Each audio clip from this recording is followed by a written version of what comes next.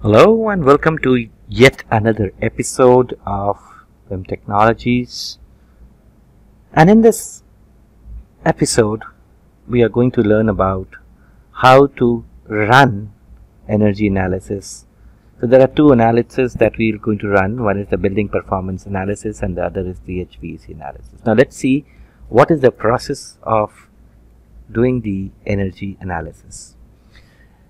Now the first part of the first step towards the energy analysis would be to create an energy model. Now let's see where are the tools. The tools are present in the Analyze tab, and in the Analyze tab there is an energy optimization panel over here, and there are various tools. Let's see what are the tools we have. There is a tool for system zones that create a system zone for analytical space. There is a tool for create energy model which creates the energy analytical model. There is a tool for optimizing which access the energy and environmental performance data in Autodesk Insight. And then we have another option called the generate tool, which is creates the energy model and generate design options and potential performance outcomes with Insight 360.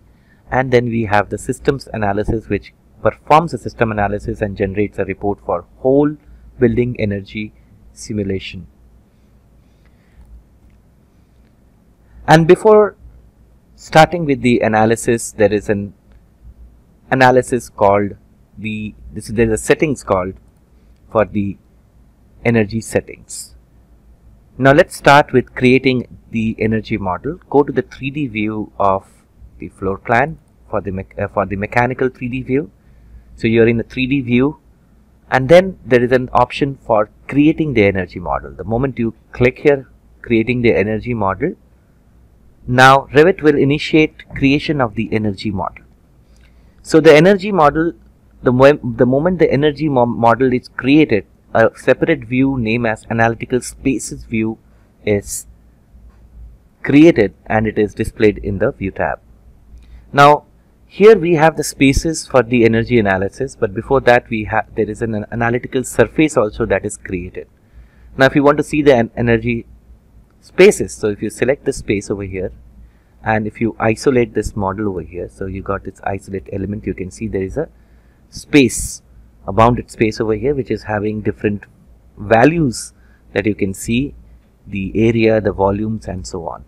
So but there is a surface also that basically is generated, but it is not visible right now.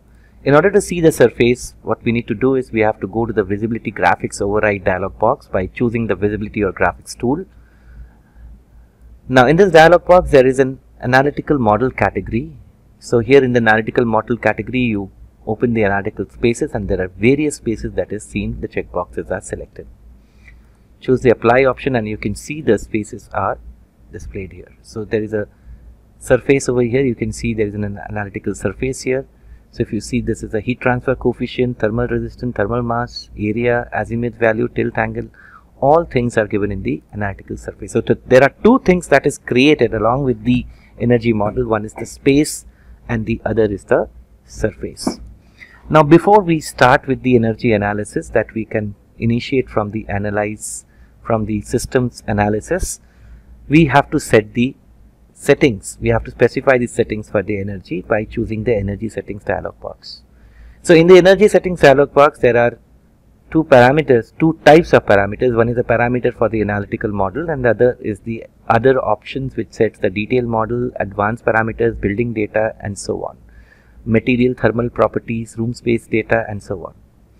So let's go to the analytical model parameters. So here the mode would be the building element, or you can use the room or spaces. Use only element visible in the current view, that is fine. Ground plane is ground floor.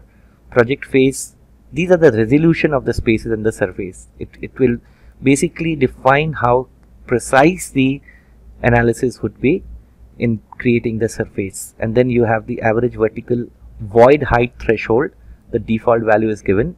Horizontal void or chase area threshold, the default value is given, and then you have the folder path where the report will be. You can change the folder path.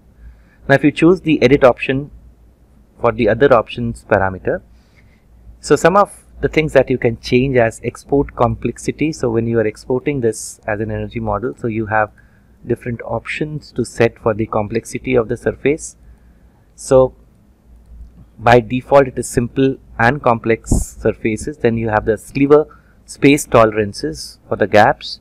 Building envelope parameters that you need to have, use function parameter. The other option is identify exterior parameters. Building service, you can have different option. I'm taking a VAV dual duct here.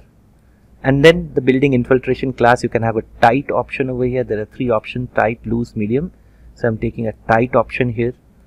And then there are different building data, like it is an office, building operation schedule. So you can change the operation schedule from 24/7 facilities to 24/7 facilities.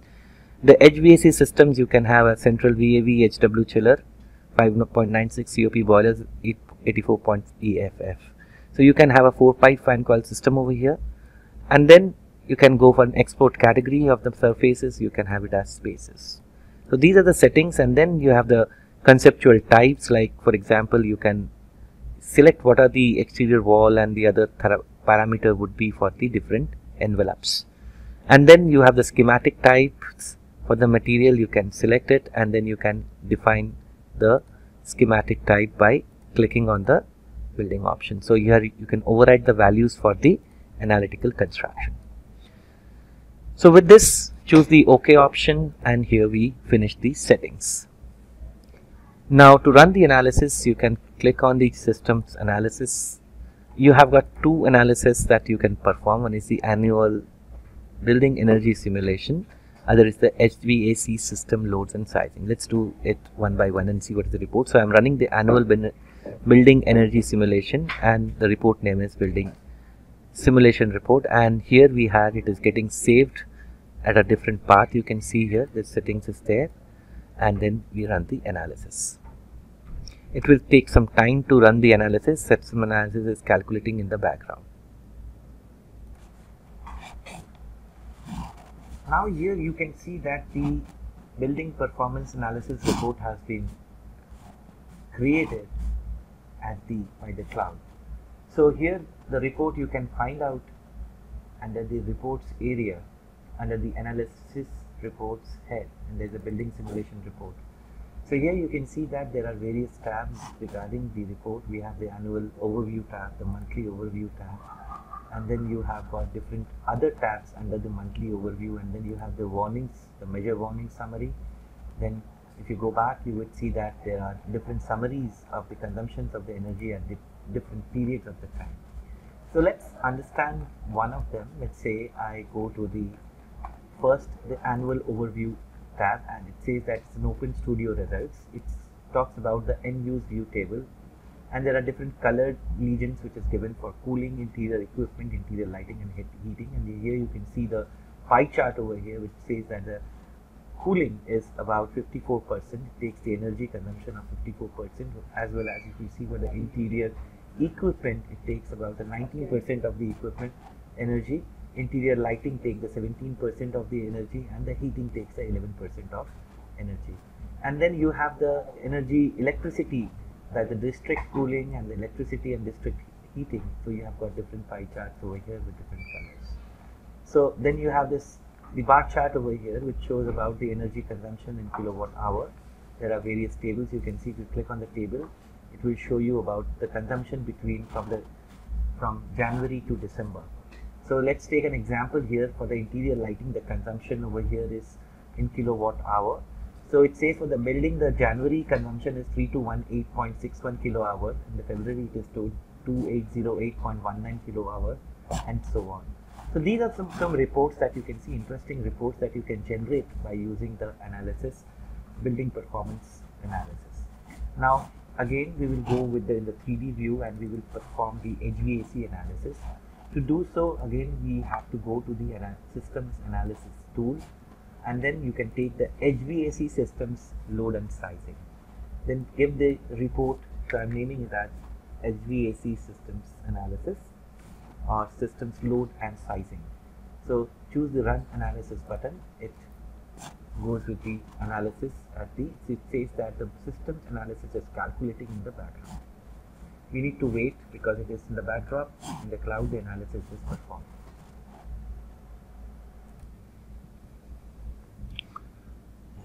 Now you can see the HVAC system has been generated. The report has been generated. Click on the HVAC system reports and the report heading over here in the project browser. So you have got the system load summary, which is not found because the system has not been defined, but the zone load summary, you have got different spaces here. Let's say we need to know about the north zone. So it is saying that for the north zone there is a cooling and heating option over there.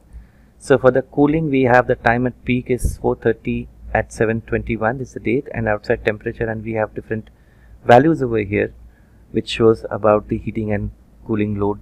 And you have got different load factors like the instant sensible load for the glass conduction, delayed sensible load, latent heat, and the total load that is there. So if you move it till right the side, you have got the total load for each of the items over here in the envelopes, and the percentage of contribution. The maximum percentage you can see is 41 point, total is 41.9, and you can see the percentage is 28.6, that is the glass for solar. So this is what is the report it says, and similarly you can have for the heating calculations. You can see the different reports are there. So this was a video that was dedicated towards the energy analysis, both for the building simulation as well as the HVAC systems. Hope you have liked this video. Please like and subscribe our channel, and in the next video we will learn how to start with HVAC modeling. Thank you.